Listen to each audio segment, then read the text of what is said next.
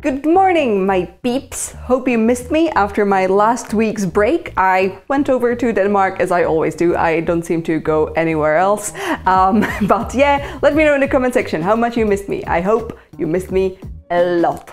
Anyway, today we're doing something slightly different. Today is like a classic day in the life concept, which is for two reasons. One of them is there's kind of like a bunch of little things going on in Edinburgh right now, and none of them really kind of like makes for a full video. So I thought that if I plan this right, I can kind of like take you out and show you a bunch of things that are on right now. So that's what we're gonna be doing today. We're gonna go to the museum, see a special exhibit, and also one more special feature that they've just introduced.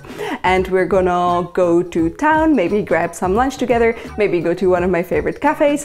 The second reason, because I mentioned there are two, is that I want to test out my trusty, not really trusty,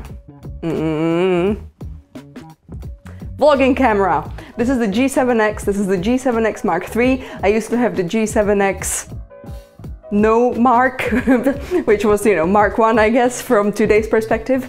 And it used to be my favorite vlogging camera ever. The only thing it was missing was a mic jack. And I was so pumped when I found out that the Mark III came with the little microphone holy hole. So that was great. But unfortunately, since then, this camera has been letting me down and down and down. And no matter how many times I've updated the firmware, it has always been a pain in my buttsickles. I'm gonna be shooting in 4K, and then I'm gonna like condense it and hope it's gonna be a bit sharper than usual. But it just seems to have like an autofocus thing. If someone tells you that this is the ultimate vlogging camera, don't believe them, just vlog on your phone. Let's stop talking and let's start doing some fun stuff.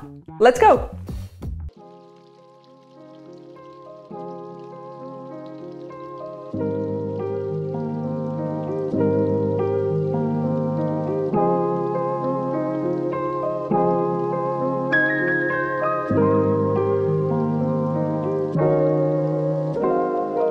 After breakfast, I popped out to Old Town. Living in Dalry, I am always just a short walk away from both Old Town and New Town, which is great, and both are so nice and quiet in the morning. The only downside of being an early bird is that Edinburgh's attractions are only really waking up at about 10 AM, so I had to wait out my museum reservation in a coffee shop.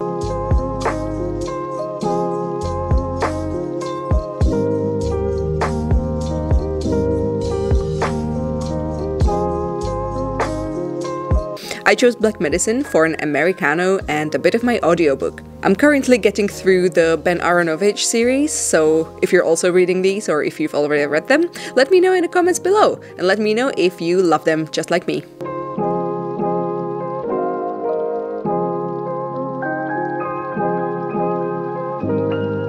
As a little bonus, Black Medicine is right next to Blackwell's, which is not only a great spot for book lovers, but also people who love tabletop gaming.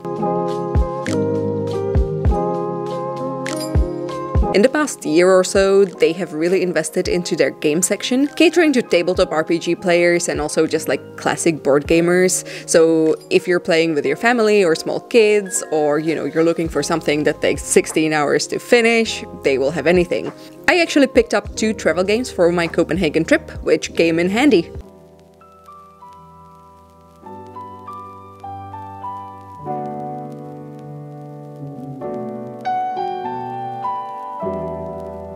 So, as mentioned before, one of the big things I have decided to do with you today was revisiting the National Museum of Scotland. This is a great spot to visit under any circumstances, and it's a great free activity if it is a rainy, ugly, horrible day. But I was lured in by the Audubon exhibit to learn more about this American naturalist and his connection to Edinburgh.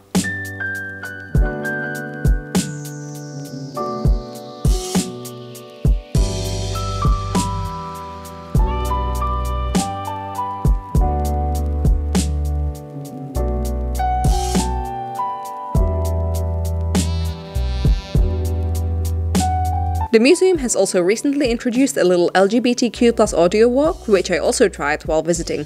Find it on the Smartify app.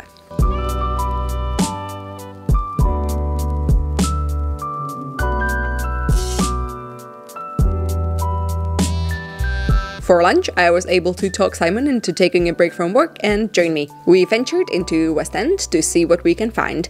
I love this little area so much, but I almost never visit the businesses here.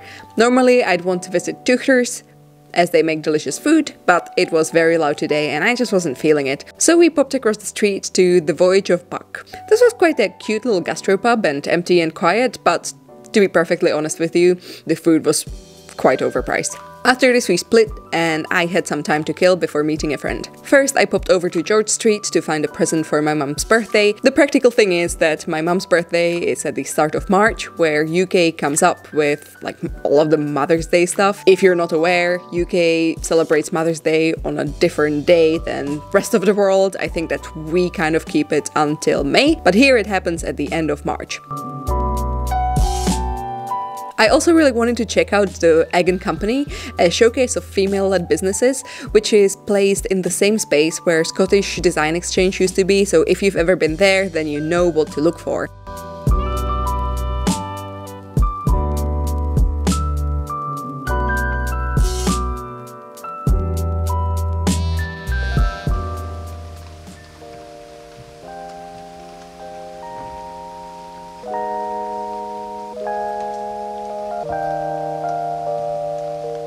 And dinner time! So normally we make homemade meals Monday to Thursday, and Fridays tend to be kind of open for a takeaway or maybe having a dinner outside. Most often I sway the choice towards my favorite poke bowls, either Seoul Sushi, which would be my very favorite, but Bentoya, which is much closer to us, has a better choice of tasty non-poke comfort food, so that's what Simon went for. And so it is finally evening. It's been a really long day with quite a lot of walking, quite a lot to do, and I was really happy to take you with me. I thought that was quite fun to do today. I hope you also enjoyed seeing Edinburgh in kind of a less structured way. Maybe it was just a nice chill walk for you, maybe you learned something new, maybe you saw something that you would super like to try yourself when you're visiting. Either way, unless you absolutely hated it, I would of course, as always, love to hear from you down in the comments below. And as mentioned at the start of this video, I would also love to hear what you think about the quality of the footage in this video. Again, this isn't technically something that's new. I do use that camera pretty often, yeah, right now I'm kind of in a trial mode to see if it's worth really like going out with it and trying stuff with it, or if I should just give up and shoot stuff on my phone, or obviously on this nice camera. But this nice camera doesn't have any autofocus or inner stabilization, so it's quite a lot of faff and it's very heavy. Anyway, by the way, these are my dogs. This is Shibachek and this is Chimkin. They are from 2 different trips to Japan and they are my support dogs, because when I sleep I kind of put them on my side so I don't like roll over and hurt my hip, because I'm an old lady. Some of you think that I'm in my 20s. That is far from truth. So I use these plush animals to save my hips. That is a normal thing that people not in their 20s do. There was one last thing that I did today, which I didn't shoot for the vlog, because sometimes I just get socially kind of weird around other people, and that was meeting a fellow YouTuber. Her name is Daria, and this is her channel, and she makes videos kind of more of a vloggy, talky style from Edinburgh, not necessarily about Edinburgh, but you should check her out anyway, because it's just nice that, you know, there's a little bit of a YouTuber community popping up right now, and I'm always excited to meet more people who do this weird thing just like me. Okay, so I guess that is truly it for today. As you saw, there was a lot happening and I am so very tired. I can't wait to be back there among my little lighty lights and with my dogs and just dozing away. Yes, with some podcasts. My favorite podcast is Empty Bowl, which is a meditative podcast about cereal. Check it out.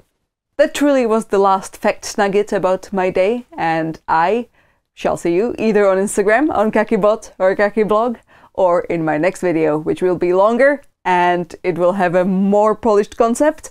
But yeah, I will see you there. I hope. Okay guys, good night. Thank you for joining me, and I will see you soon. Bye-bye. Woof.